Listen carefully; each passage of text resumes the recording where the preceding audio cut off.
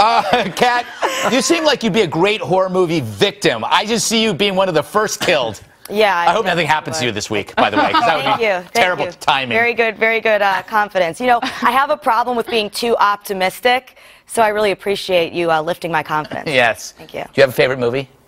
Favorite horror movie? Yes. That's the topic. Yeah, Sex in the City. Oh, interesting. Why? Because when I see them talking, I can't help but think, what would I do if I was in that conversation, having to listen to it?